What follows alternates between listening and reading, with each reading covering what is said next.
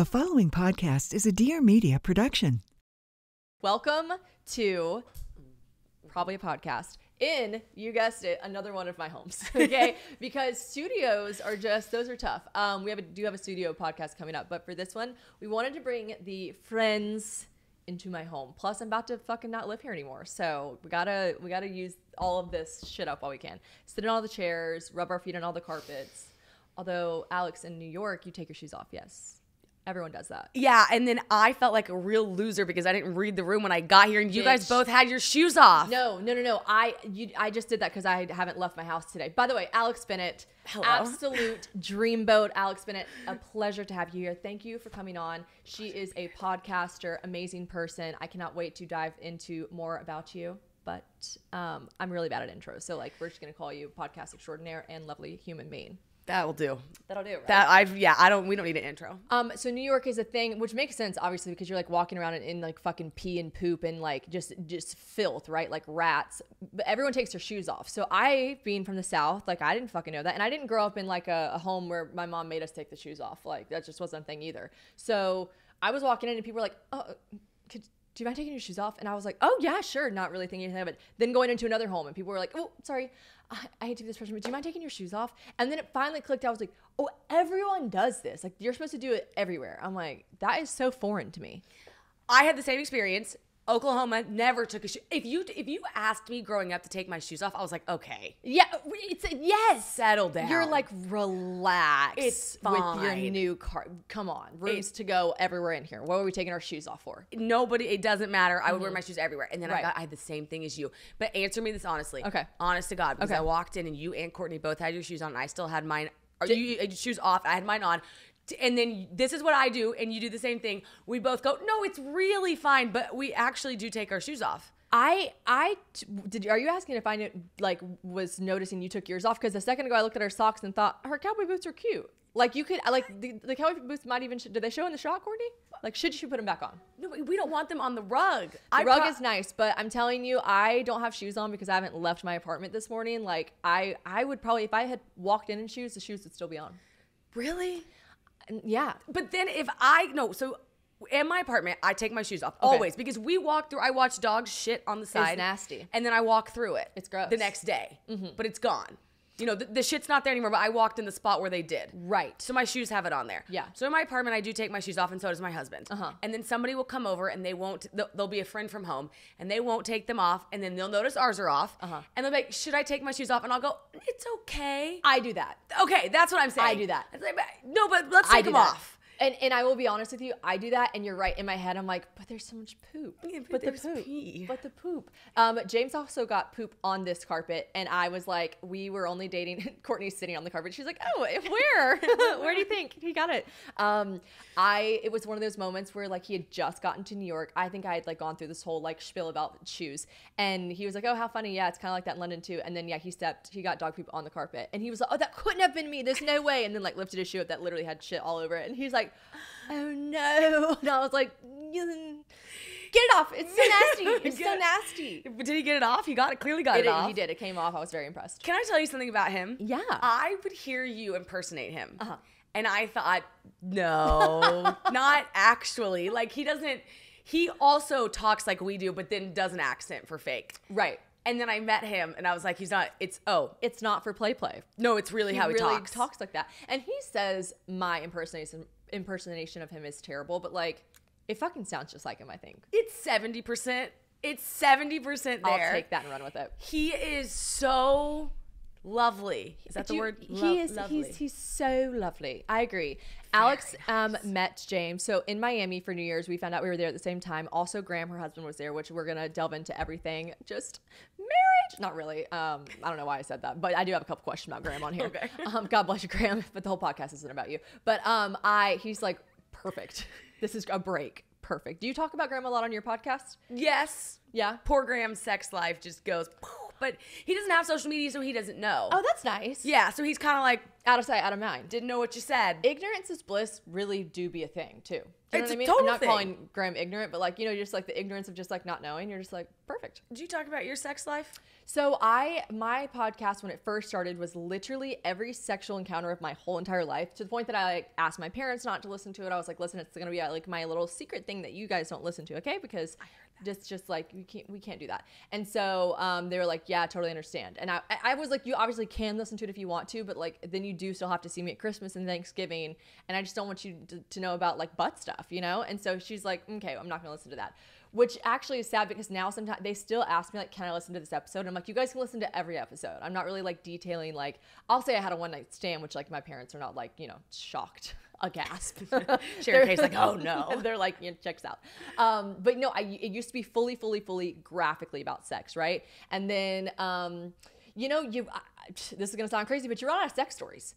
I don't be having like that much random sex anymore. So, you know, it's like, if something is pertinent to a conversation or a story, I would talk about it, but I don't just like straight up talk about me and James' sex life. But it's not like off limits. It's not like by any means. Like when he was first on, one of the main questions like, what's y'all's favorite position? And me and James were like, you know, missionary, really underrated. Really just think it's like a great position. But like it's not like I wouldn't go in depth about like a certain time unless I asked his permission and it like was pertinent to the conversation. But So if it's relevant, yes. Yeah, maybe. And I think I would, because he is just like a bit posh. I think I would ask him. Be like, hey, I was going to talk about this on the podcast. Is that okay? Yeah. Or most likely me, I'd be like, hey, I talked about this on the podcast. Is it okay if I keep it in there and I don't have producer Courtney cut it? Do I need to cut that? Yeah. And then they're I'm like, no. Ask for forgiveness instead of permission is usually my route, but yeah. But you go all in, because your mom was saying whenever I was on. So Alex, let's start from the beginning. Okay, Alex has a podcast on Barstool. Never have I ever been more excited than whenever I got asked to be on your mom's pod, which I thought you guys did together at first. But do you not do the podcast together? We did do it together. Mm-hmm. Then we did just her. Now we do her short form videos. Nice. So Okay. yeah. Progression. I love it. It's the evolution of Kim. It was not a clear path, yeah. But can I tell you this really quickly? Yes. Because everyone asks me this about you. Okay. If you are how you see, because you give everyone a very large window. You made a joke the other day on your story. You were like, me, not skinny, not fat, and Meghan Markle all divulging everything. Yeah, I would literally was like, me, not skinny, but not fat, who's an amazing podcaster too, and myself are the least mysterious people I know. Like, I will tell you, because someone's like, are you secretly engaged? I was like, bitch, I will fucking tell y'all. I tell y'all everything. Y'all know I have hemorrhoids. Like, I tell you everything. So no, I'm not mysterious. So yes, the window is large. The window you give, but you really like, even the way to down to how you handle things, like with friends. Yeah. I feel like you tell everything. Mm-hmm. And so everyone was like, my DMs are like, is she how she seems on social media? And I was relieved to say, because it doesn't always happen. Exactly like you are. That's comforting. I wonder, because I'm like you. I have met so many people, so many celebs, so many people. No, but like you meet these like influencers in the world that we're in, and like I think to myself, like, aren't they just exhausted? Because what I see on social media and what I just met at the club, or what I just met at a dinner, and you know, I'll give the benefit of the doubt. Some of these girls I've met several times, and I'm like, yeah, see, it's not a one-off. You definitely aren't the way you are on social media. For sure you're not. So it is interesting, because I wonder, are they not just exhausted of like doing the two thing? And I know some girls are like, my social media is a persona, whatever, which totally get that, and that's fine and well and good. But like, I just feel like that does seem exhausting. Well, in yours, I do see that some are personas, but yours, I was like, probably isn't, because the basis of it is that you're so real. Like, you're often saying that. That would be crazy if it was fake though, right? Because I can't stand a bitch. It's like, I'm so real, and then they're not. You're like, that is what you're like basing your whole like thing on, being real, and you're not being real. So that would be, I would venture to say, if you'd met me and I wasn't like that, you'd be like, this bitch annoys me. Well, I'd have to out it. I'd have to be like, you'd have all right, to, right? The craziest thing happened. I met her, and it wasn't right. It wasn't what we all thought. Oh my God, I just got the chills. That is so scary. Imagine if someone met me and was like, I gotta be honest. Oh, no, you can have an off day, but I can confidently say now, I'm like, no, it's the same person. Yay. Okay, that makes me very happy. Thrilled to announce. Yes, good job. Confirmed. So you have a podcast called Mean Girls on Barstool. I was asked to be on your mom's podcast. I was very excited. I walk in the room. Alex is like the fucking nicest, kindest person. First of all, I was like internally geeking out to like be asked on a Barstool podcast, and must have asked like my close friends on Instagram and / all my friends. I'm like, okay, what do I wear? I don't want to look like, I'm trying too hard, but I want to look like cool girl, or I want to look like hot girl, cool girl, try hard and less cool girl. And everyone's like, shut the fuck up. Just put on an outfit and go. And I'm like, okay. But when I walked in, you just made me feel so special and so cool to be there. So it didn't even matter what I was wearing because I just felt instantly cool when I got there. And then your mom's podcast was great. And then you have your podcast, Mean Girls, which people want to know 2 things. And we'll just start from the top. And I'm sure you could like Google this, guys, but just in case you want to just hear it from the horse's mouth. That's not a nice thing to say. Is that the phrase? I'm flattered to be called a horse. Is that the phrase, from the horse's mouth? Yes, right? It means like from the person who said it? The person, yeah. Okay, right? great. The horse. So from the horse's mouth, how did you get your job at Barstool? Everyone's curious because that's a pretty big deal and really cool. And tell me about your Mean Girl podcast and how it came to fruition. Okay, the way I got my job at Barstool was in the middle of the pandemic. I had a marketing job. Okay. And I was like, this isn't what I really want to do forever. So I don't know what I'm going to do. Right. But I'm going to quit this and I'm going to go home to Oklahoma and I'm just going to stay at home in my childhood bedroom for a week. Yeah. Because that's always where I reset. And it was during the pandemic, so who the fuck didn't live at home? Right. I was like, wasn't really like you were moving home. Like everyone fucking moved. I went home. Yeah. And I had a home in Nashville, and I was like, Mom, I'm coming to stay with you on the lake. And she was like, there's a pandemic going on. I was like, shh, get out of here, girl. Let me do my thing, Mom. I'm coming over. Yeah, I want to come 100%. over. And you know what I want to do that I'll never get to do ever again is sit at home on a Tuesday at noon with my mom and dad. Yes. So but before I did that, I dyed the bottom part of my hair blue. Like okay. Dark, dark, dark blue. I've got to see a photo of this. I don't think I've seen a photo of this before. Awesome. I loved it, but okay. I knew my mom would hate it. Uh-huh. So I'm on my way home and I'm like, Dad, do me a solid. When I walk in the door, film Mom's reaction. She's going to hate it. I also know your mom, and your mom gives Sharon K vibes, which is my mom, and my mom would also hate if I dyed my hair blue. Hey, they're just like, yes. It takes away from your face. You're too pretty for honey, that. you're just, 100%. I feel like one of the most exciting things about a new year is that you have literally no idea what adventures are in store for you. I mean, I obviously know this is true because if you told me last year all the things that I would end up doing and all the people I'd end up meeting and all the places I would go in 2022, I would not have believed you. And what better way to prepare for 2023's adventures than learning a new language? I used to think that sounded like such a daunting task. Then I found Babbel, and Babbel makes it fun and exciting. You don't feel like you're in a boring classroom learning a language. You get these addictively fun and kind of easy somehow bite-sized language lessons that make you feel confident in learning something as different as a whole new language. Obviously, others agree with me because it's sold more than 10 million subscriptions. I love using Babbel because these lessons, which by the way, you legit only need like 10 minutes for, were created by actual language teachers and experts. And I've used other apps before, and you can totally tell that it was all made by like an AI. And that is something that I just like could legit not grasp at all. With Babbel, even the voice components that you hear in the lessons are voiced by actual native speakers, not some weird computer-generated voice. You can choose from 14 different languages. I'm currently learning Spanish, and they have like a ton of different ways to learn outside of just the lessons. They've got like games, podcasts, stories. They even have these live classes if you want to shake things up a bit. It also has a 20-day money-back guarantee, which I think is great. Right now, you can get up to 55% off your subscription when you go to babbel.com/probably. That's Babbel, BABBEL.com/probably for up to 55% off your subscription. Babbel, it's language for life.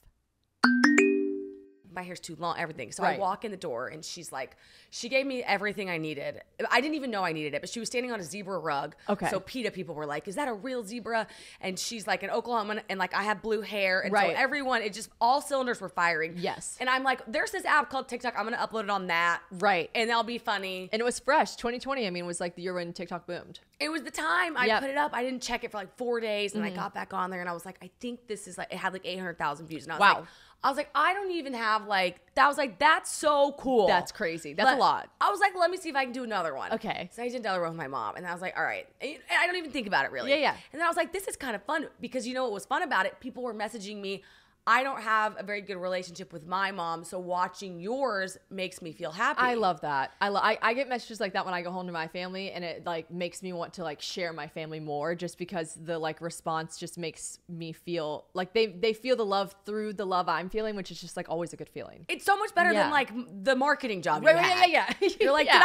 the internet has some assholes on it, but mainly there's a lot of good. 100%. So I was like, okay, interesting. So then I didn't do anything about it. So 3 months go by, and Dave Portnoy, who's the founder of Barstool, puts up this tweet because Alex Cooper had just left Barstool, went to Spotify, got the bag, right? We're all like, go get him. Get the bag. She had Call Her Daddy, still has Call Her Daddy. And so he says Barstool has produced, I'm paraphrasing, Barstool has produced the highest 2 paid female podcasters in the history of podcasters. Who's next?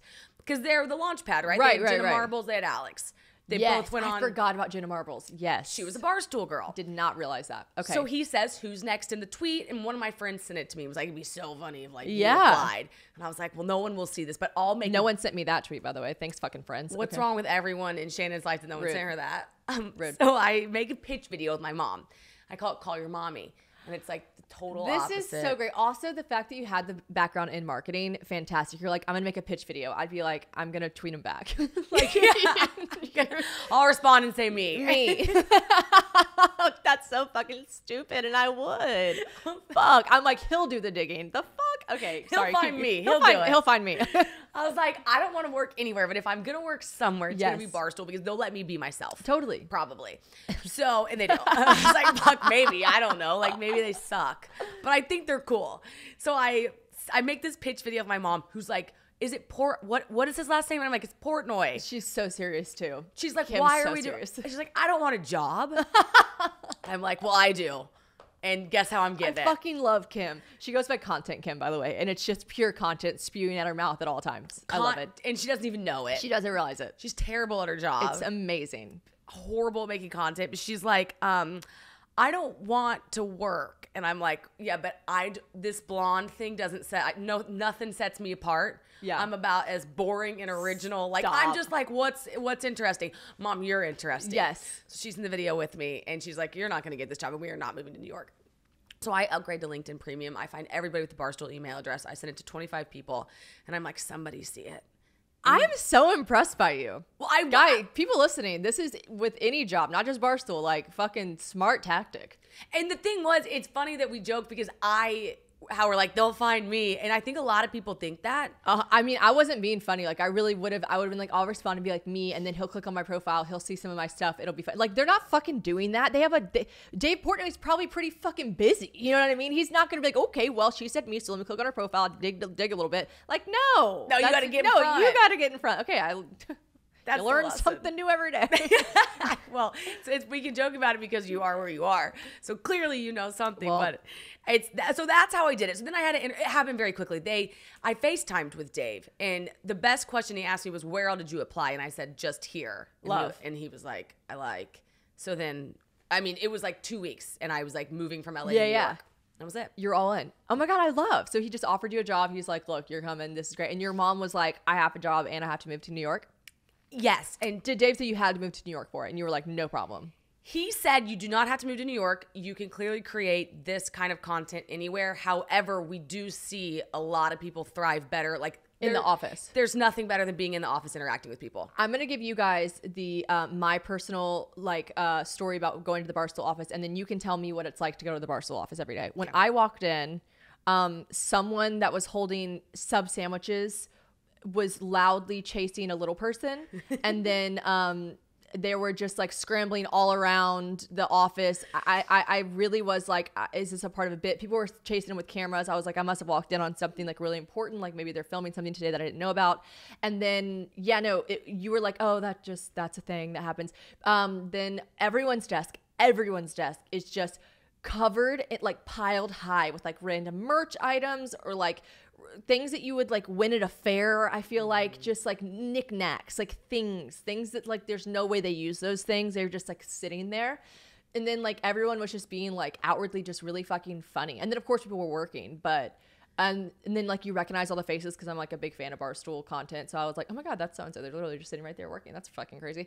And then all the podcasts are going on. And I just looked at you and was like, I think every time I saw a footage of what goes on in the Barstool office, I always thought it was a bit. Like I always thought, like obviously this is like a workspace, so this isn't like what really happens here. And then truly, and I was only there for like an hour. I was like, this is absolutely not a bit. Like this is how their office is. It's like a fucking frat house. There's like basketball hoops everywhere. People are just like shooting. There's like a bar. I mean, it's fucking iconic. First of all, I enjoyed it, but I was like, this is not a bit.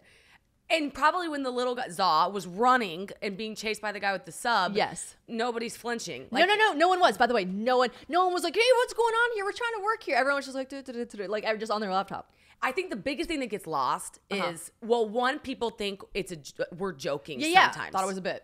Real. Mm-hmm. That's the beauty of it. No, and it was beautiful to see. It made me like, I think I would be very, very creative in a setting like that. I think I would, like you said, Dave said, get more like creative content done in a setting but also like my brain is so fucking ADD. Like that's how it works. Like I'm like, oh, fun, cool, idea. Like versus just sitting in like a beautiful acrylic office. Well, and then if you need somebody, you're like, I just thought of something, but I need a person to be in it with. You have 20. So true, and everyone's willing. God, and that is all the Barstool stuff I see where they're like, hey, eat this fucking fiery pepper or rub it on your butt. And people are like, oh, okay, do I have to do this again? Like, I'm going to do it. Okay, fine. Yeah, everyone says yes. They're like, sure. You never thought. I'm like, sometimes I'll be there and I'm taking a shot of vodka with Arby's French fries in it. And you're just like, why? But I'm like, when do I ever I'm like, this is what I wanted to do. No, it's great. That makes me really happy for you because it just seems like a really fun place to be. It's a happy place to be. It sounds like it. Raise your hand if you've ever been personally victimized by a horribly fitted bra. Like memories unlocked immediately of younger Shannon trying desperately to find a bra that didn't look and feel like it was trying to trap her little tots in a steel cage. And listen, I'm a member of the Itty Bitty Titty Committee, and I still feel this struggle. Like, no one is safe, okay? But gone are those days, thank the Lord, because Third Love has created the most magically fitting bras ever. You guys, I'm serious. Specifically, their 24/7 classic t-shirt bra. It is chef's kiss. Like, when I have a perfect little white tee and I want that perfect thing to go underneath it, they've done just that. It doesn't show at all. Like, it's literally invisible under your clothes. And the straps stay put, because I can't stand when you're yanking at those things all day. They have legit over 60 sizes, so everyone can find their fit. And my favorite thing about Third Love is that they come in half sizes, because even my little gals, they need that little extra sizing option. Honestly, I've always been like right in between a size, so this is really, really amazing for people that are struggling with that. Also, there's nothing better than just feeling confident in your clothes because your bra actually fits you underneath them. So they've got a fitting room quiz that has helped over 20 million women find their true bra size. Third Love also, by the way, is the largest donor of undergarments in the U.S., partnering with organizations to donate over 50 million worth of bras to help people in need. I love that about them. So ladies, it's time to ditch the bad bras and get one that makes you look and feel great. Upgrade your bra today and get 20% off your first order at thirdlove.com/probably. That's 20% off your first order today at thirdlove.com/probably. Mean Girls Pod was secondary after your mom's pod. And how did you meet Jordan? So Jordan and I, we called it our freshman class because we all came in at the same time in Barstool. They did like a hiring year, I guess. Love. Okay, yeah. So we were in, there was 5 of us, and Jordan and I did not like each other at all. Really? Yes. 2 Midwesterners just clashing. Oh, okay. I was like, we both thought each other were too nice. So we were like, they're fake. Oh, okay. Had the same perception of each other. There's 5 of us. We're on the outs. And we're like, fuck that person. That's so funny. Could you tell that you both were were nice to each other, but didn't fuck with each other? Very obvious. Because you can tell. Yeah. Okay. Oh, yeah. No. Absolutely not. Right. And we got... Where's she from, by the way? She's from Minnesota. Okay. Minnesota. And I'm from Oklahoma. And so... it just was not a good mix. And so we got ourselves in a pickle. Okay. Together. You don't have, I know the story, and you can just say you just got yourself into a pickle talking about someone. Yeah. We got a classic pickle. Let me tell you what I be doing all the time. Getting into pickles about people I talk about. Who knows? You know, it's always going to be a thing. I'm sure you could find it if you wanted to find it, but we don't need to like rehash it. I see what you're saying. Yep. Yeah. And so we got called Mean Girls by Dave. Okay. And it was the best thing ever. Such a softie these days. It was like me. You guys are, no, Dave. Oh. You're just Mean Girls. I was like, damn. So we get called that, and we're on the Dave Portnoy show. And so afterwards, because it was Jordan and I that had made a video together. Right. And so we leave, and this guy named Gaz, who you met in Miami. Yeah. He's like he's the mastermind of some of these things. And so he's like, you two should do a podcast together. Right. And I'm like, not me and her, we shouldn't. Not me and her. That is so, imagine not liking someone at like work, right? But then the master macho man at work, like the big dog at work is like, you know, you should do a podcast with this guy. And you're so excited that the top dog at your work thought you should create a new podcast and like believes in you. But you're like, with her, it's literally like a classic fucking sitcom. You're like, not with her. Not with her. Funny. And she's thinking it too. And she's the one that has to relay the message to me. I remember we're sitting in this conference room. She's like, listen, we don't have to do this. But they did say we do have a good banter back and forth. Y'all are both like, Siri, and you're like, okay, yeah, banter. Like, we actually don't like each other. That's why the banter seems funny, but it's not because we mean it. Yeah. I was like, okay. So I was like, you know what? And here's the thing. Everything at Barstool that happens that's good happened organically. Right. This is a classic organic. It's like your dream. Totally. And I'm like, stuff that happens organically is always going to work out best. It just is. And you know what it taught me? What? Sometimes I think you have to bond with somebody in the first 5 minutes, and that's how you know. And you're like, that's your person. And what I've learned, because I trust Jordan with she's the best business partner and best friend I could have asked for. Love. And so it's like, I didn't like you initially, but I had to give you a chance. And it taught me, like, right out of the gates, a lot of times I don't know about somebody, and it's like, well, hold on. Yeah. And you know, like people love to say like, I'm such a good judge of character. I read people so quickly and well. It's like, well, you can't possibly, humans are complex. You know what I mean? You can't possibly read or know someone right off the bat. Like, even if they say something or do something that's pretty blatant and obvious in your face, they're going to be more complex. There's going to be more layers to that person than the first thing they said to you. So like, yeah, I think it is a great lesson to like just give people a more of a chance than you originally wanted to. Yeah, and you quickly learn, you're like, we see this probably in our industry a lot, but I think the older we get in general, we see this. Who do you want to be in the trenches with? I'm like, I got a lot of people on a sunny day I love to be with, but when it's raining, who's my girls? Facts. Raining outside, you're here, I'm here. Trenches, bitch. Exactly. Trenches. A classic trenches scenario.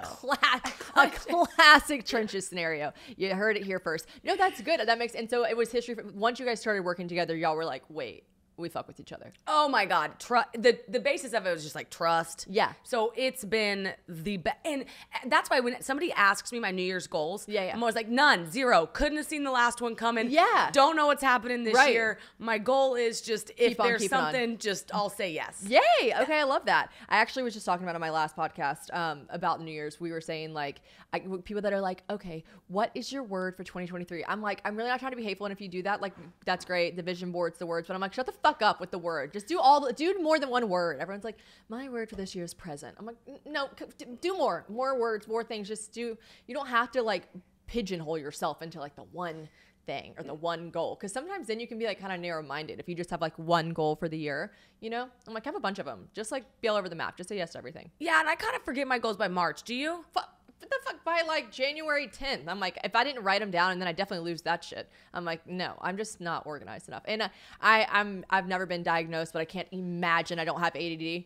Like, I can't, ADD, ADHD, one of the two. Like, there's no fucking way I haven't had that. I had this like moment in 7th grade where my mom, I was just horrible in middle school. Horrible. My mom was like, should we put you on medicine? And it was just like the biggest like insult in the world. Like, college Shannon, had she known, would be like, oh my God, yes, give us Adderall. Because I was like stealing it from my friends in college, you know? But like, 7th grade Shannon was like appalled, couldn't believe my mom would say that, thought something was wrong with me. And I was like, I don't need any medicine. So then like, seriously, I like told my mom, like, I don't want medicine. I don't want to get tested. And one of the questions actually someone asked me, someone said, have you talked on your podcast before about being ADD? Maybe. Someone said, ask Alex about being ADD and embracing being unhinged. I'm like, has she like come out and said she's ADD or something? Oh, yeah, and unhinged. Unhinged. Okay, so we're just going to say, since we both have not been diagnosed by doctors, that we're just unhinged. I was diagnosed. Oh, you were? Okay. They had me draw a photo of a house, and they said, draw. Sorry, I'm sorry. I don't mean to laugh so hard in the mics. I just picked, this is what they do. Like, this is what they do to find out if you're ADD. They're like, draw. Okay, I'm already interrupting. I'm sorry, but like, draw a picture of a house. I'm listening. They said, draw a photo of a house. And by judging by the photo, like, you get distracted halfway through, you know, and it's like this house. And they give you 5 minutes, and they say, just keep drawing the house.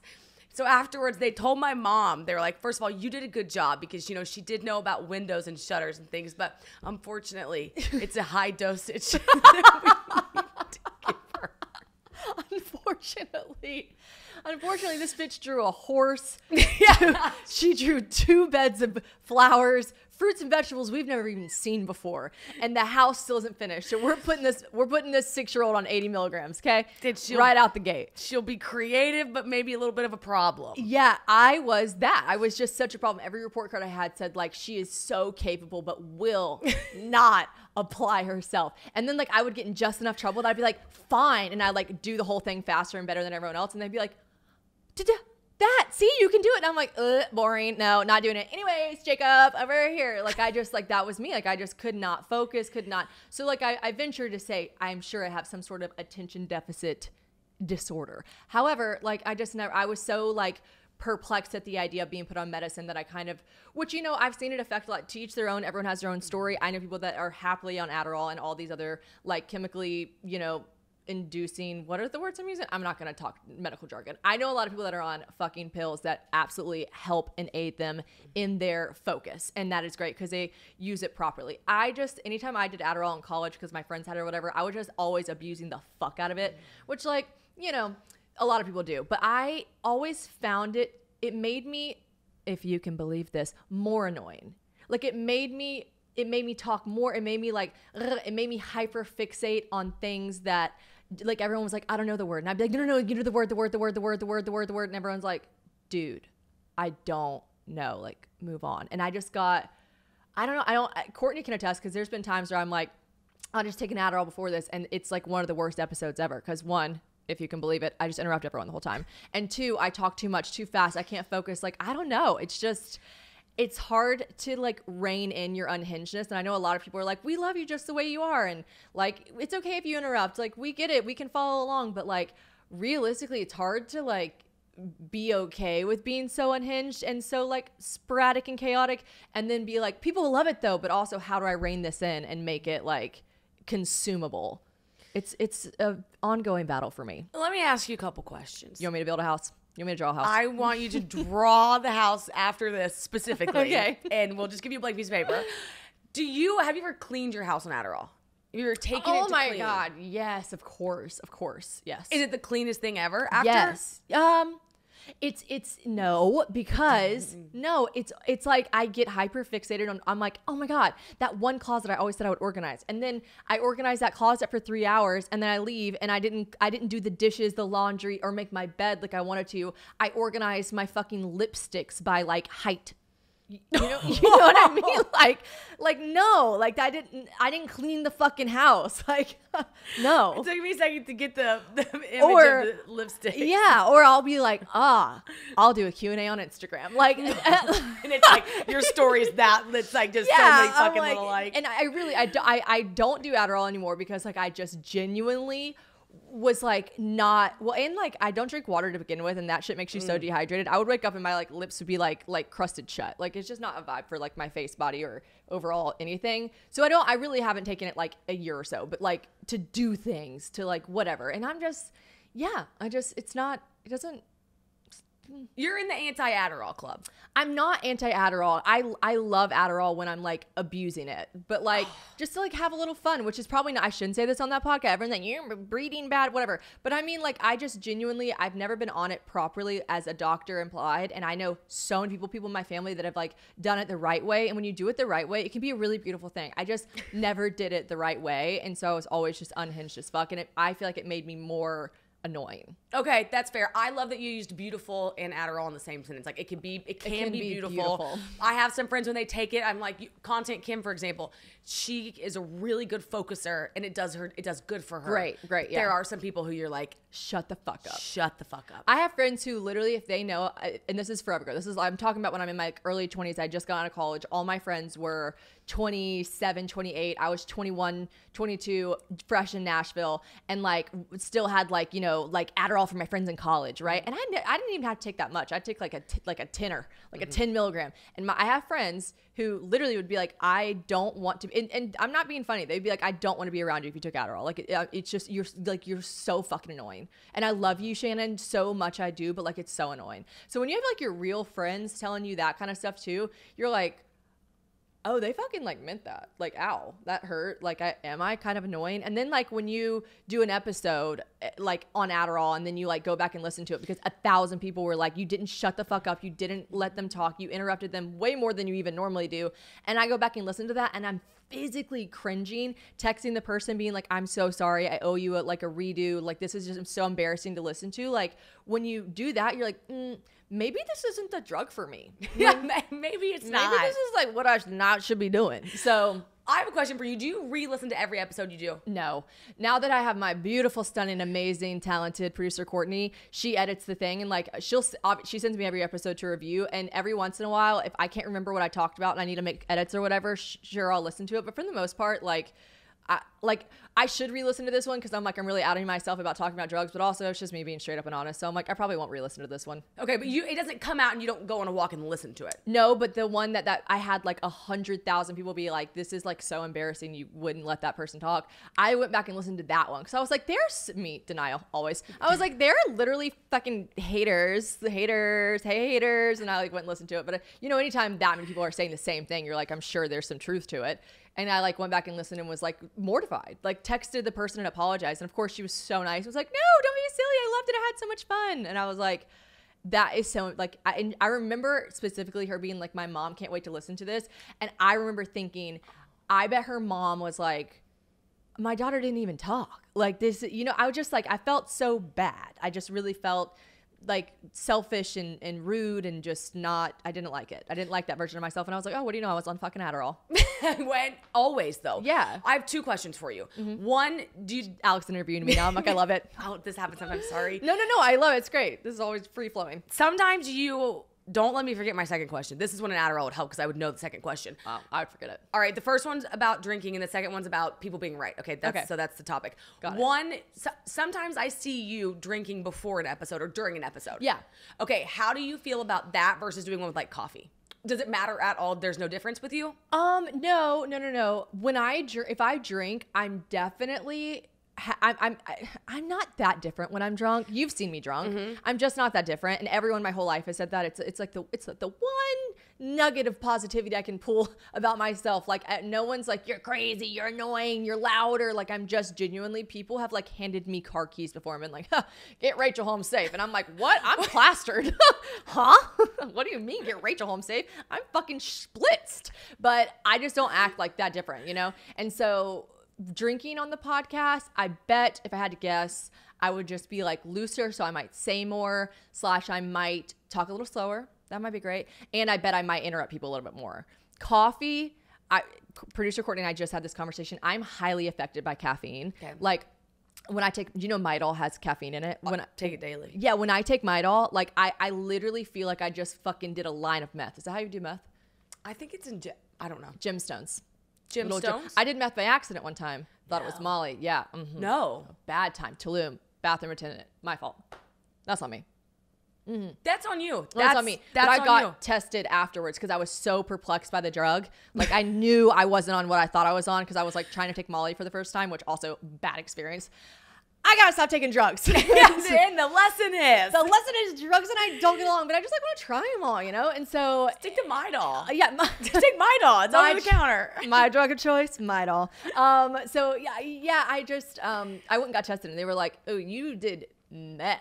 And I was like, no fucking way. And they're like, yes fucking way. And I was like, what? From the bathroom attendant in Tulum. And so that just he was like, Molly, cocaine, Molly. And I was like, I'll do Molly. Yeah, Molly. And then and then it's crazy. It's so crazy because like I had self-service here. All I had to Google was, I don't know, like what does Molly look like? Mm. It wouldn't have looked like that. It would have been wrong. Like when I explained what it looked like, everyone's like, that's not what Molly looked like. And it looks like. And I was like, I never taken Molly before. They were like, you should have asked. And I'm like, Janice was like, you look trustworthy. Paper towel and Molly. Perfect. I'm just going to do a little dab. Yeah. No, it's just meth. A little meth. Anyway, so, yeah.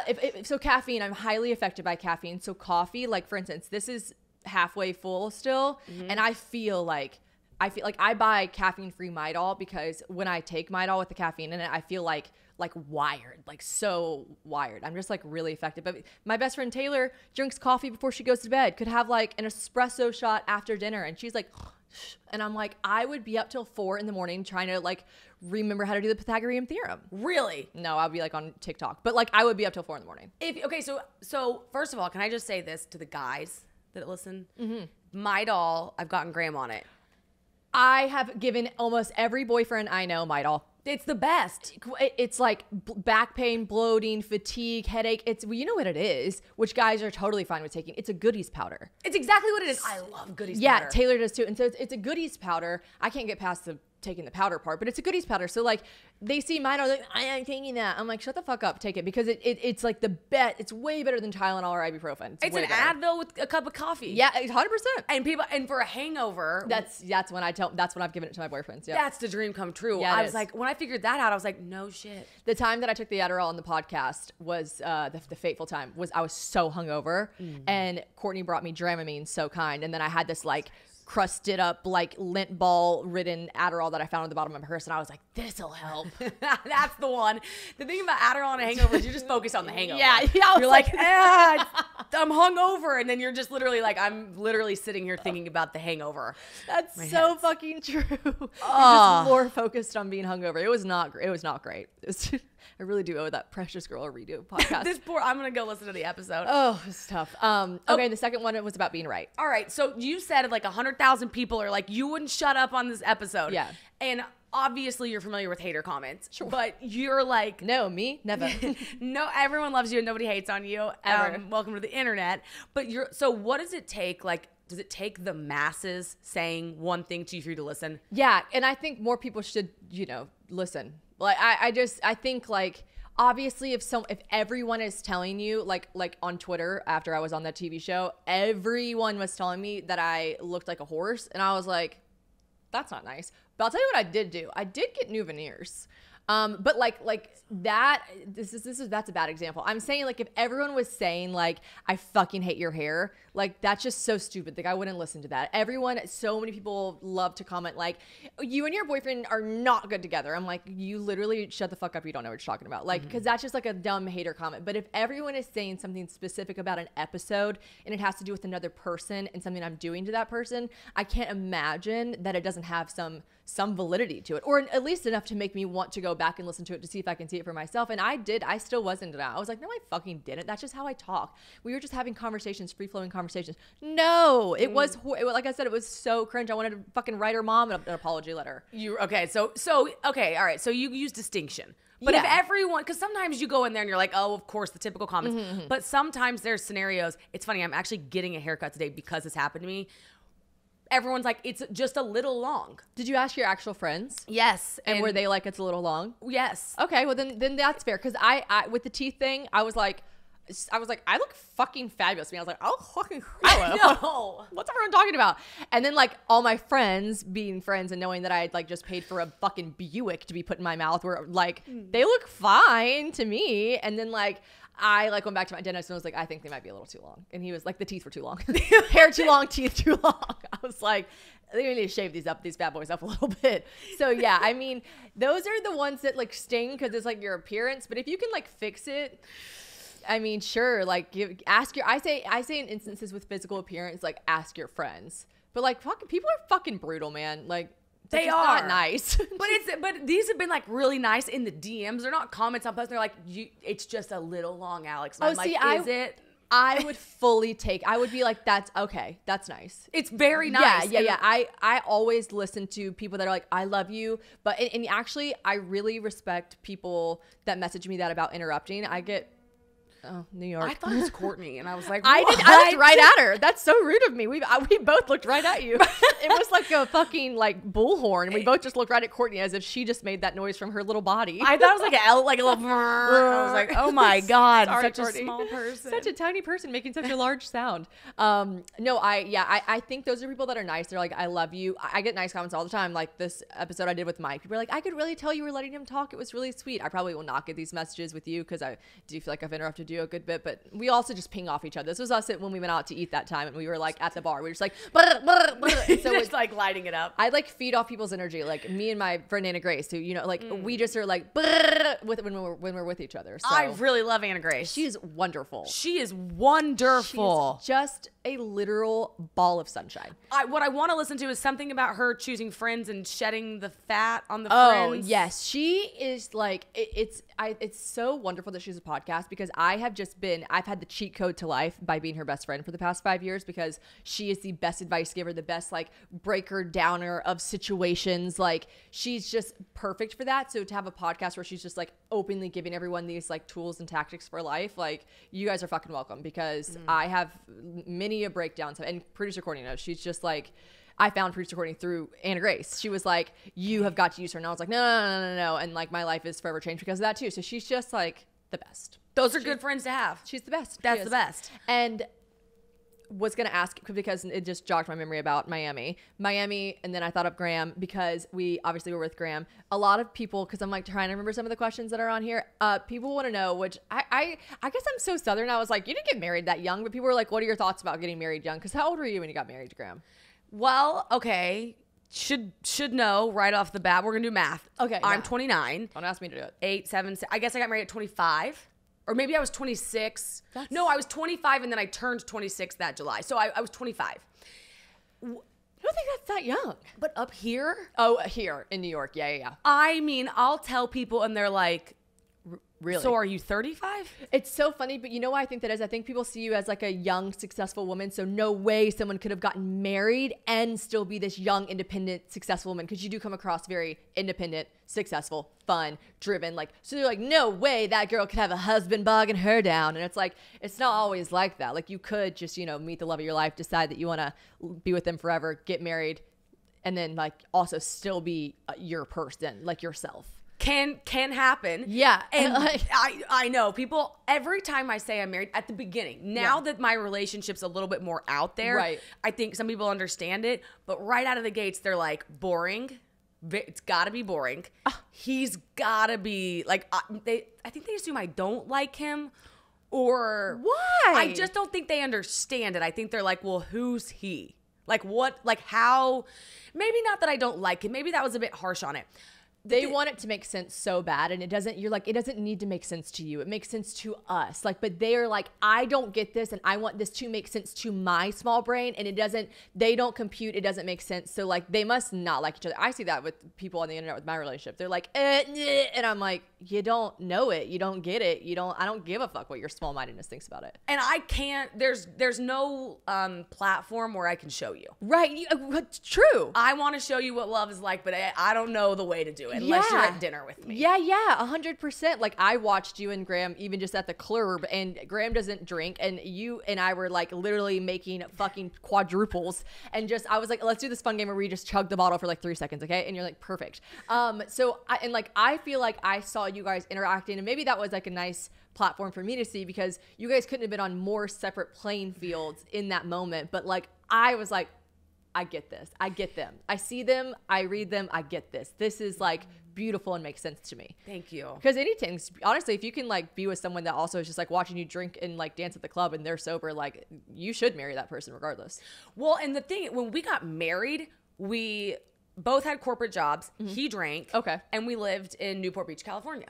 Fast forward to now, he doesn't drink. Our whole life's on the internet. Yep. He is back. He's doing something completely different. He's back in school, and right. He's got a job in like social justice. Like our lives have completely changed. That is a wow. Yeah. And we had to go through that together, and it was like that was the most challenging thing. Totally. To say like, let's stay ourselves, but like, hey, you down to do this like crazy little journey thing? Yeah. And he's like, yeah, and I'm like, yeah. And you guys have completely changed what you're doing on the outside, so it's like wild that you're like, we still got us. Like we're still us, and we still got us. So let's still like make this stay the same. Yes, and it wasn't natural. Like it was like maybe 4 months ago we had to stop, and right. I was like, we're totally different now. Like, and it was like a month of just like, oh my, they say marriage is hard, and it was like really fun to be like, who are Graham and Alex now? 'Cause Right. It's not what happened when we got married. Right. And we got to like recompute. Was it when you recomputed, were you just like afterwards, you're like, holy fuck, I'm so glad we did that? Anna Grace kind of calls it like an autopsy. Like you do an autopsy of the relationship or like your past year or whatever. Like, did you guys take like inventory and do an autopsy of Graham and Alex and then decide like, we need to reconvene somehow? Yeah, yes, that's funny. She says autopsy. We called it an audit. And what it was, he was trying to be who I thought, he was trying to be who he thought I wanted him to be. Got it. And I was trying to be me, but also a little bit of like, but I think Graham wants this. Right. We realized, wait, the only thing we both want is you to be you and me to be me.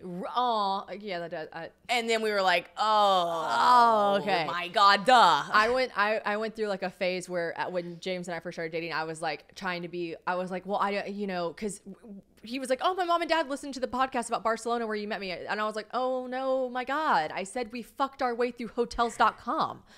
What? Your parents listened to this? And then he's like, no, my mom listened to that one and my dad listened to the next one. I'm like, the one where I said I was tripping balls on Molly? Fuck. And so like I was like, okay, like maybe I should say a little bit. And I like, actually, I talked to James. I was like, I just feel like they like, if your parents are watching me on social media and like, I just feel like I don't want to change myself, but I feel like I might need to tone it down a little bit. And he was like, the best thing you can do, my family like loves you, and the best thing you could do is absolutely do not change a single thing about you. Which I was like, oh, that's so nice. He's just saying that. But like, then like another time, like months later, I was like, oh, I don't know. I feel like your parent, he's like, Shannon, my parents like you. Be yourself. They've seen you as you. I've seen you as you. Don't put yourself into some like whatever posh bubble you think you need to be in for them. Like stop. Like be yourself. That's the best thing you can do. And when the person that like you like adore and like and is saying this to you, you're like, you can't help but believe them. They wouldn't be like, I would have hoped that he would tell me if he didn't like something I was doing. And he was straight up like, if you change, they will like you less. Like they don't, like they really love who you are now. And I'm like, oh, I just have to keep being myself. Like sometimes we get ourselves so worked up to try to like fit into this box we think they want us in, and they're like, no. We married you. Like he married Alex for Alex and all the things that comes with Alex, like the changes, the progression, the growth. So like, yeah, that's. Did it make you believe in people like a little bit more when his parents were like, we like you for the fuck your ways through hotels.com? Like that, you know, do you want to say that to a parent? No. And you know what? His parents have never come out and said like, that was so funny that time you said that. Like maybe they cringed a little bit, but the fact that it made me love people more and yes, believe in the human race more, that maybe they cringed when they heard that, but they don't treat me any differently. They still like love me being with their son. And I can tell I'm not a fucking idiot. I think I could read the room if they didn't. Like I'd be like, well, his parents do not like me. And I think his parents really like me. So it's like, it's one of those things where you're like, oh my gosh, never did I think that I could like be with this person who literally lives in London and his parents are so like wonderful and fun and beautiful and posh, and like they see me and they're like, yeah, this is great, because you know what? They want their son to be happy. So they see their son being happy and that makes them happy. They don't have to date me, you know? Right. So like that, yeah, it restores your faith in humanity, that you don't have to like change yourself for, because I think a lot of people don't like always just change themselves for their person. They like, there's so many other factors. Parents matter. Like with this podcast, people are always like, what do you, because someone asked me, what does Graham think about you talking about your sex life? What does your mom think about it? What does your family think about it? What do people think about you talking about you and Graham's sex life on like the thing? You said Graham obviously doesn't have social media, so he doesn't care, but like, did you ever care? Were you ever like, this makes me feel like I'm worried? Or were you just like, I don't fucking care, they can deal with it? No, this is how I learned the lesson. Was there would be clips of me and I'd be like, oh, I'd be talking about my boobs or something. Right. And I'd be like, okay, so I'm going to go home for Thanksgiving, this past Thanksgiving, and I got to see his family. Yeah. And I was like, I got two options. One, I can go ahead and change and never have these clips up. Right. Or I can give them a chance to accept it. Yeah. Like, I'm give like, them the chance. Why would I decide that they hate me before they decide? Right. Yeah. It's so, oh my God, so true. You're deciding for them already. And I think that's what I did. I was like, your parents are going to think I'm so crass, so gross, so tacky. And he's like, they never said they don't think that. And it's like, why do you decide so the quote you just said is so true. You're deciding before them that they hate you. Like that can't be good juju going into it. Like, no. Like you did the exact same thing I did, but neither of us actually did it. We were almost going to hold ourselves back. Yeah. Just assuming what someone thought. 100%. And you get home and they're like, oh my God, I haven't missed an episode. That is so funny. And you're like, I almost just like dimmed my light to Right. protect you. Yeah. And in fact, you like it. Right, totally. And that goes back to too, like being unhinged and how I'm like navigating being unhinged. And I'm like, I really do get like, you know, you said like for every one negative comment, there's 200 nice ones. And like, I really do. I get so many more comments. People being like, I felt like I was just sitting in the room with my best friend. Then people being like, shut the fuck up, twat. I'm like, oh, so like you gotta, this year I have been trying to pay more attention to those people, respond to those people, like give my energy to those people because yeah, I'm fucking unhinged, but it is who I am. And what's like I made it this far. What's the number one way you think you're unhinged? I think like I can't, I just have to talk. Like I'm unhinged in my like storytelling. But then like when I first met James and it's so awful. He listened to that episode, the one that was like talking about having a one night stand and we had just met in Barcelona, really liked each other. And it was called The Bedless Dutchman. And it was about this like Dutch guy that I slept with that like just stayed in my bed too long. And I like was convinced he was homeless and was just like using me for a place to sleep. He was just here like way too fucking long. And he listened to that one and I remember being like so embarrassed, so perturbed. And then he was like, you're such a good storyteller. And like, that's one of my favorite compliments. Like when people are like, oh, you just told that story so well. You're such a good storyteller. I'm like, oh, really? So I know that my storytelling, although it can be very engaging and you can be like locked in, it is like a ping pong that's just like in a fucking tiny glass room and you're just watching it bounce everywhere. And then at the end you're like, that was kind of entertaining, I guess. I kind of watched it the whole time. But like you were like, but I'm tired. Like I'm exhausted from having listened to that. But like I did watch it the whole time and did like the end of it. And I want to do it one more time. Maybe I want like another one. One more time. Yeah. Okay, when you're here, like, because you to me seem always energized and very talkative. When you're here on like a Tuesday at 5 p.m., James is gone, you're alone. Silent. Okay. And are you like, I'm imagining you doing a lot. No, I recharge in silence. Like I just literally sit here quiet. I could probably like one of the only people I could hang out with is maybe like Taylor and Anna Grace because we'll just like sit there in silence every like 20 minutes. We'll say something, but I couldn't like I don't like to like do this all day long, like talk like this all day long. Or like if I'm on my stories all day, chances are at night I'm just like quiet watching TV. Like I definitely recharge like alone and in silence. I'm not always like go. I am go. And then I just like. So you're not FaceTiming, you're done. No, you're God, off. no. It's Like, off. like actually, if someone will FaceTime me, I'm like, can you just text me? Because like I can't. I don't want to FaceTime. I don't have the like energy to FaceTime right now. No, I get depleted of the energy, which is it's just the only way I can go to sleep. I have to I'm like a little fucking kid on pixie sticks. Like I have to like run myself out of all the energy by talking all day, doing a podcast, being on my stories, doing a million random little fucking weird things, ping pong ball, so I can go to sleep. Because if I am just relaxed all day, I'll stay up till 4 a.m. because I haven't depleted my energy. I like have to get it out. What's your con?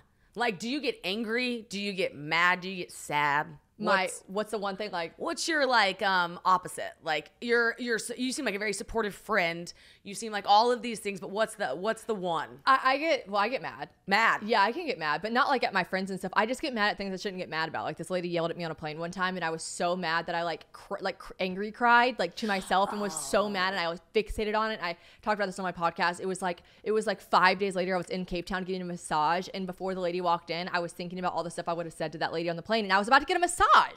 Like that's crazy to hold on to that. Like that anger energy is crazy to hold on to that kind of stuff. So like I tried to like let go and I picked up the phone, called Anna Grace. I'm like, how do I let go of this anger? Like how do you like let go of it? And you know, she like walked me through and have her on the podcast and give her tips because like that would be a con that I can really, which is why being in this line of work is hard sometimes and why I had to stop looking at Reddit because like I would see one thing, I would see 1,000 mean things about me, right? But one would stick out and I would just like be so angry about it and get so mad about it and hold on to the resentment and madness about it. And it's like, that's just so stupid. Day one, Barstool, don't read Reddit. Yeah, oh my God. Do not.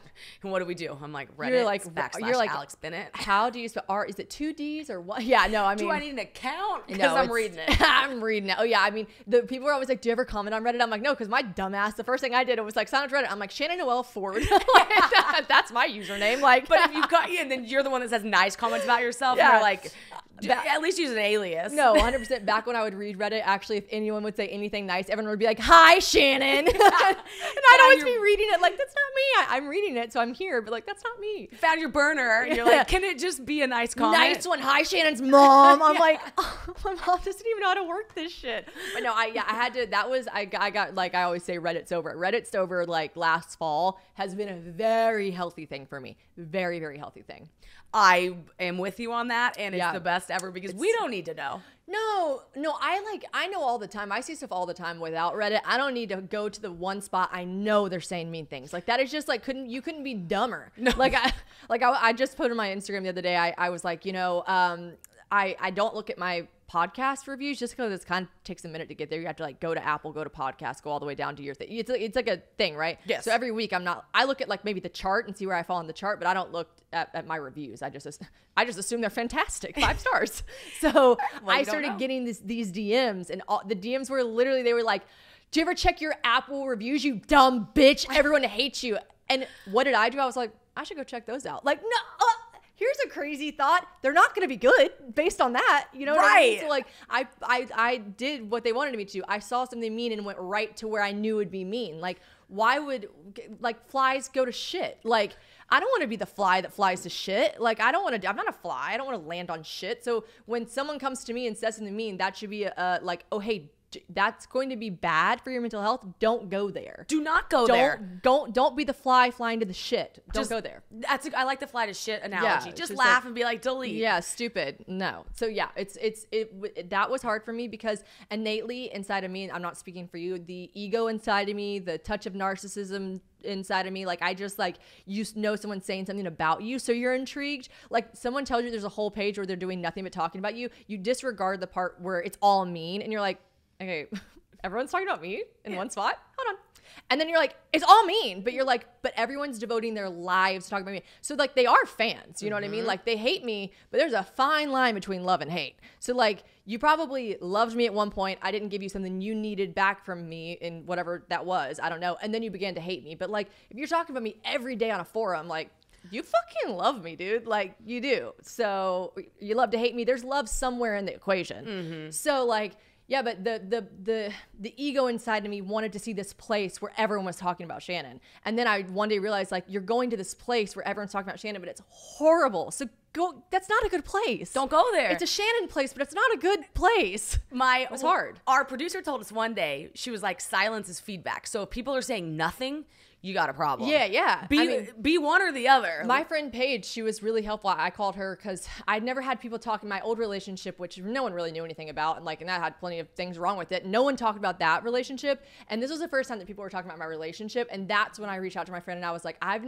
people always talk about you and your relationships. I never realized how this would affect me. It's really upsetting me because I'm so happy in this relationship. Never been happier. It's never been healthier. Like, what do I do? She's like, ooh, you've reached the point. You have to promise yourself that you'll get off. And I was like, that was different for me to like see them talking about like my relationship. It hit different. It was harder. Why do you think it was hard? Because you wanted to protect James, or? I just was like, I'm so happy, and they're saying the most horrible things about me, and like they're just saying horrible things about him and me and us together, and I just like, it was really, you know what it was? It was they kept comparing me to his exes, and I don't do that. That's like very unhealthy for me because like I've had issues with comparison in the past where I've just like really like compared myself to like women, and I've gotten so good at not doing that in like the field I'm in, like being an influencer, like living my life on the internet. Like I don't follow people that like upset me or like make me feel like lesser than, and I sure as shit don't go around following on my boyfriend's gorgeous ex-girlfriends, you know? And so they were literally like putting side by sides of our photos and being like, how could you go from this to her? Just like really cruel stuff. And I remember being like, my like self-esteem, I was just like crumbling and cracking, and that again shows my ego and like insecurities. But I just was like, this is like so hurtful. Like it's a different level. It just like hurt differently. I didn't know how to explain it. I was just like, this is not nice. So by like not engaging with it, did it get better? Yeah, because like the people that follow me on Instagram that like are in my DMs every day, they say the literal, like, I've never seen you look happier. I've followed you for 5 years. There's such a glow about you. My real friends and my family, my mom, literally how embarrassing is it? Oh, love you, mom, if you're listening. She's probably not. But like my mom was like, James got up to go to the bathroom at this dinner. We were out with my mom, my dad, and James. And she started crying, saying how happy she was. She's like, it's a mother's dream. She's like, I'm not going to cry. But like, just like, he's just so genuine. My dad was like, Sharon Kay, please, not here. Don't do that. Come on. Like, we reel it in. And I was like, Mom, he's in the bathroom. That's so sweet. But like, he's really going to be like right back. Please don't be crying. But like my own mother's like crying because she just spent 5 days with this man that she's just like, I couldn't be happier you're with someone like this, you know? And so I'm like, that's all so good. Like, yeah, so immediately, so when I stopped reading that stuff, immediately I like was like, I cannot believe I let that affect me. That is just the craziest thing. But I will say, the same person, Paige, was like, you can't engage with these pages, but the second you don't have these pages, listen, you're probably not firing on all cylinders. Like it means you're relevant, you know? And that's fucked up to say. And maybe she wouldn't even want me saying that, but like it proves relevancy. Like it just does when people are talking shit. Yes. And you want them to feel there's something some type about of way it where you're like, okay, yeah, it's a feeling. Ambivalence would be the worst. Right. But if you feel hate or love, I'm in. Yeah, 100%. And it's I don't know if you're a Swiftie like me and producer Courtney, but the song I Forgot That You Existed by Taylor Swift, it's like, it's not love, it's not hate, it's indifference. I don't want the third one. No. I don't want people to feel indifferent about me. I do want them to love or hate me. Well, a hate comment's still a comment. 100%. And we're just tallying comments. I don't really care what they say. Yeah, it's fine. So, no, agreed. One thing I think that James does for you, do you agree, is like, this is so, if we both had plates, I just came onto yours to eat your food when I said this, but like, do you think because when the next morning after meeting you and him in the club, Graham and I were like, okay, he's a thinker. Because like I asked him, I was like, what's your 5-year plan? And he's like, got it. And I'm like, okay, cool. But you guys obviously even live in different worlds combining. Totally. Does he make you think and elevate, and like, does he pull you? Yes, because if someone asks me, what's your 5-year plan? I'm the quintessential person who's like, I don't know, blah, blah, blah, blah. I just like living my life. Like the last 5 years have been great, so the next 5 years gotta be fun. Like, and he's like, okay, so year 1, this is like, yes, he is that. And so, yeah, he elevates me in general. Like he makes me, and listen, Anna Grace has told me I'm a manifesting generator and that I really need to be careful what I manifest because it'll come true. Me, I'm like, I win the lottery, I win the lottery, I win the lottery. Okay, perfect. I've said it on air. But like whenever my ex and I broke up and she was like, you gotta be very specific, write down, manifest what you want. I'm like, okay. I was like, I want this motherfucker to be so busy that I'm triggered that I'm not busy enough, and that he makes me like want to work harder because he's so busy that I'm like, I should be busier. What am I doing? Because in the line of work that I'm in, I'll do a lot for one day and then maybe the next 2 days, like I don't technically have like real quote unquote work to do. That's a fucking lie. I absolutely could be working, grinding, creating, like doing things, right? Like even if it's like back end stuff. But like I wanted to be triggered by someone that was so busy and driven that I wanted to be more. And so I said that. And then I also was like, and I like don't need him to be like breathing down my neck. Like a little distance is like fine. Like I careful. And it was like, you gotta be careful. And I'm like, damn it. And distance. I'm like, I just like a little bit of a distance in a relationship just because I just like don't want him on top of me. Yeah. So anyways, that was, yeah, I really manifested someone just like him, and then it came to fruition, which is fantastic. But he elevates me, which is what I wanted. I wanted someone, I wrote on there, I want someone to challenge me. A lot of the times I'm like, oh, this and this, and he's like, I don't think that's right at all. And I'm like, oh, what? And then we have these like great conversations about why it's not right. Like, I mean, or his opinion on it and my opinion on it. So yeah, I mean, like he challenges and absolutely elevates me. Seems like you both do that. Like I was like, they do that to each other. That's really cool to see. Oh, thanks. Yeah, I was like, dang, like I like that upward. Makes me happy. Yeah. Well, thanks. Okay, guys, we just stopped. I'm like, me gets compliment. I'm like, well, that's a wrap. You and Graham are lovely. No, you and Graham, I will end by saying you and Graham, we separately said the same thing about you guys. It just, again, like I said, you guys are just in totally different realms in this club, but still seem like the most perfect couple, like interacting, which is really cool to see that. And then we saw you guys the next day randomly at dinner, which was funny. We were just all at the same place for dinner, and then y'all were leaving. We were and sat there for 5 more minutes, and I didn't want you to leave. I was like, yeah, I know y'all just finished dinner, but can't you just? I know. You and Graham just sit down. And he's like, also he's low key really funny. Not outwardly, like doesn't throw it in your face. Like I'm like begging everyone to think I'm funny. I'm like, I'm funny, right. And he's like so low key funny. One liner, quiet. He's quiet. Yes, quiet, sneaky funny. Okay, I'm sorry to wrap it up here, but we simply have made this podcast episode a little too long, and you've got to go get your hair done, which is gonna look fabulous in just just a little bit shorter. Just 3 inches shorter. Just a little bit shorter. Just like you guys wanted. Okay. Add some layers, make it shorter. Love it. I love you. Thank you for coming to my podcast. Alex Bennett, you are a gem. What is your Instagram? Where can we find you? I've never really ended like this, but I feel like really important ones too. Oh, okay. I'm at just Alex Bennett on TikTok and Instagram. Okay. And follow Mean Girl Pod. And that's it. That's where you find me. I love you. Don't follow me on Twitter because I'm not funny. I don't even have a Twitter. Yeah, I do. I haven't got on it in years. Eh. Bye. Bye.